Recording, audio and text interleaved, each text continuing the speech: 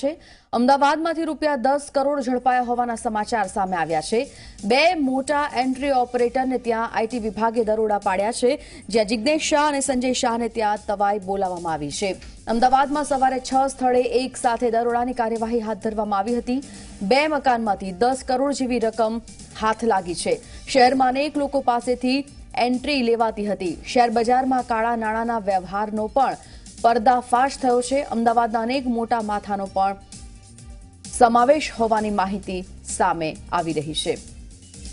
તો સવારે અમદાવાદમાં 6 સ્થળોએ દરોડા પાડવામાં આવ્યા। બે મકાનમાંથી 10 કરોડ જેટલી માતબર રકમ ઝડપાઈ છે। શહેરમાં અનેક લોકો પાસેથી એન્ટ્રી લેવાતી હતી। શેર બજારમાં કાળા નાણાંના વ્યવહારનો પર્દાફાશ થયો છે, ત્યારે અમદાવાદના અનેક મોટા માથાને છાંટા ઉડશે। અમદાવાદના અનેક મોટા માથાઓની સંડોવણી પણ બહાર આવે તેવી પૂરેપૂરી શક્યતા જોવામાં આવી રહી છે।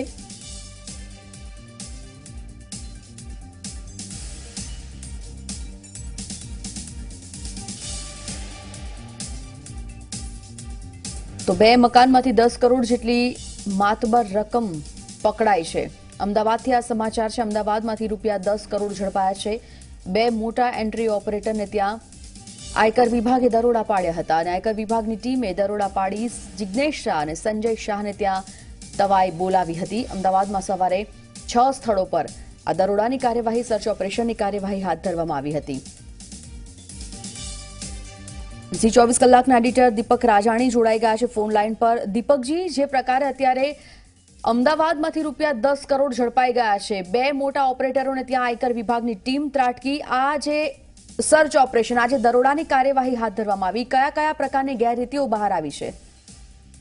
સંજીવની, આપણે જણાવી દઉં કે અમદાવાદમાં આજે સવારે ઇન્કમટેક્સે એક મેગા ઓપરેશન હાથ ધર્યું છે, જેમાં 6 સ્થળોએ એક સાથે દરોડાની કાર્યવાહી હાથ ધરી છે। જેમાં મુખ્યત્વે હાઇલાઇટ બે મોટા એન્ટ્રી ઓપરેટર છે, જિગ્નેશ શાહ અને સંજય શાહ, તેમને ત્યાં તવાઈ ઉતરી છે। હું આપણે જણાવી દઉં કે જિગ્નેશ શાહ ન્યૂ શારદા મંદિર સ્કૂલ પાસે રહે છે, જ્યારે સંજય શાહ સેટેલાઇટમાં રહે છે અને તેમની સાથે સંકળાયેલા 3 થી 4 લોકોને ત્યાં તપાસ કુલ હાથ ધરાઈ છે। કુલ 6 સ્થળોએ ઇન્કમટેક્સે દરોડાની કાર્યવાહી શરૂ કરી છે। આજે સવારે 8 વાગ્યાથી ઇન્કમટેક્સનો મોટો કાફલો ત્રાટક્યો હતો।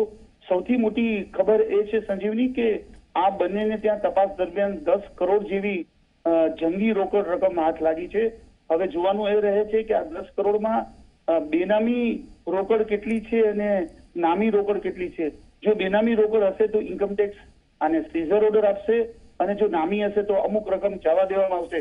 પરંતુ અમદાવાદમાંથી ₹10 કરોડની રકમ ઝડપાઈ હોય તેવી આ પ્રથમ ઘટના છે, એટલે અમદાવાદમાં ભારે ખળભળાટ મચી ગયો છે। સંજીવની, દીપકજી, જે પ્રકારે અત્યારે આ કાર્યવાહી આગળ ધપી રહી છે, શું લાગી રહ્યું છે? કોઈ મોટા માથાઓના કેટલી હદે નામ ખુલવાની સંભાવના છે? ઇન્કમટેક્સ સૂત્રોએ જણાવ્યું છે કે જે શેર બજારમાં જે શેરના ભાવ હોય એને નીચેથી લઈને ઉપર લઈ જવા સુધીનું એક આખું જે ષડયંત્ર અમદાવાદમાં ચાલી રહ્યું હતું, જેના ભાગરૂપે જ આ બંને એન્ટ્રી ઓપરેટરોની માહિતી મળી હતી। આ માહિતીના આધારે જ ઇન્કમટેક્સે દરોડાની કાર્યવાહી હાથ ધરી છે। આ બંને મોટા એન્ટ્રી ઓપરેટરોની સાથે એમની સાથેના સંકળાયેલા લોકોને ત્યાં પણ તપાસ હાથ ધરવામાં આવી છે। આ તપાસ દરમિયાન અનેક મોટા માથાઓ આ બંને ઓપરેટરો પાસેથી એન્ટ્રીઓ લેતા હતા અને કાળા નાણાંની હેરાફેરી કરતા હતા તેવું પ્રાથમિક તપાસમાં બહાર આવ્યું છે। અત્યારે હું આપની સાથે વાત કરી રહ્યો છું ત્યારે બધી જગ્યાએ તપાસની કાર્યવાહી ચાલુ છે અને તપાસના અંતે જે આ આંકડો છે એ ખૂબ જ મોટો થાય તેવી પણ શક્યતા છે। પરંતુ અમદાવાદમાં ઇન્કમટેક્સના દરોડા દરમિયાન 10 કરોડની રોકડ રકમ ઝડપાઈ હોય તેવી કદાચ આ પ્રથમ ઘટના છે।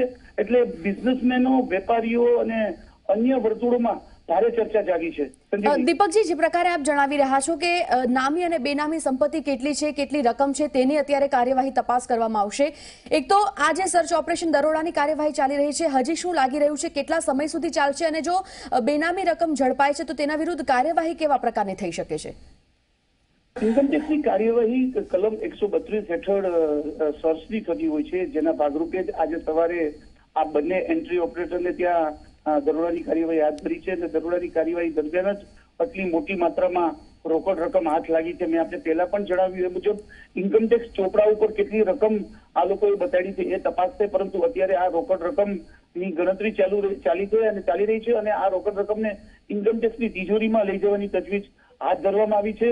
સૌથી મોટી હાઇલાઇટ એ છે સંજીવની કે જે શેર બજારમાં જે શેરનો ભાવ હોય એને ઉપર લઈ જઈ અને બારોબાર વેચી નાખીને જે કાળા નાણાંનો જે મોટો ખેલ કરવામાં આવી રહ્યો હતો એનો કદાચ પર્દાફાશ થાય તેવી શક્યતા છે.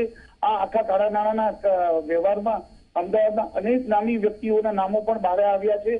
કદાચ એવું પણ બને કે સાંજ સુધીમાં અમદાવાદના કેટલાક મોટા માથાઓને ત્યાં પણ દરોડા પડી શકે તેમ છે. પરંતુ એટલું ચોક્કસ છે કે આ તપાસ દરમિયાન મોટા પાયે કાળું નાણું ઝડપાય તેવી શક્યતા છે. બિલકુલ દીપકજી, કાળા નાણાંનો જે વ્યવહાર છે તેને લઈને આ કાર્યવાહી ચાલી રહી છે. ઘણા લાંબા સમય બાદ આયકર વિભાગ દ્વારા આ પ્રકારની કાર્યવાહી અને આટલી મોટી સંખ્યામાં જંગી રકમ મળી આવી છે. શું લાગે છે હવે આ પ્રકારના વ્યવહાર કરતા લોકોમાં કેટલો મોટો ફફડાટ? આપણે જે જોઈએ છીએ કે બિઝનેસ હોય છે એમાં કાળા નાણાંનો વ્યવહાર થતો જ હોય છે. મકાનનો બિઝનેસ હોય, શેરબજારનો બિઝનેસ હોય છે, આ ક્યારેય અટકતું નથી. ચોરી છુપીથી કાળા નાણાંનો આસાનીથી વ્યવહાર થતો જ હોય છે. પરંતુ ડિપાર્ટમેન્ટ કાર્યવાહી ઓછી કરતું હોય છે. પરંતુ છેલ્લા લાંબા સમયથી ઇન્કમટેક્સ હરકતમાં આવ્યું છે અને એક પછી એક ઓપરેશન હાથ ધરી રહ્યું છે. જેના ભાગરૂપે જ આજે સવારે 2 મોટા એન્ટ્રી ઓપરેટરને ત્યાં તવાઈ ઉતરી છે અને આ તવાઈ દરમિયાન જંગી રોકડ રકમ હાથ લાગી છે.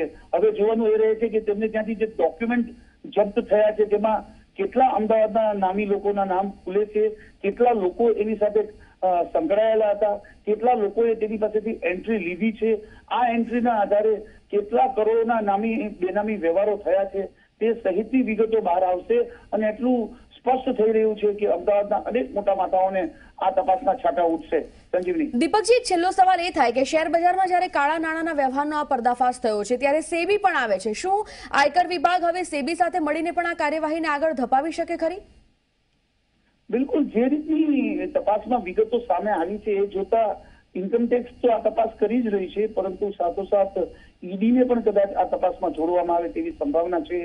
અહીંના જે પૈસા છે બારોબાર વિદેશમાં ગયા છે કે કેમ, ક્યાં ક્યાં કાયદાઓનો ભંગ થયો છે તે સહિતના મુદ્દાઓ તપાસાશે. પરંતુ સૌથી મોટી હાઇલાઇટ એ છે કે 10 કરોડ જેવી જંગી માત્રા અમદાવાદમાંથી ઝડપાય એ જ ખૂબ બહુ મોટી બાબત છે.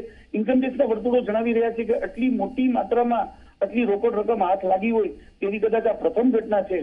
હવે જોવાનું એ રહે છે કે આ બંને આસામી શું ઇન્કમટેક્સ સમક્ષ ખુલાસો કરે છે.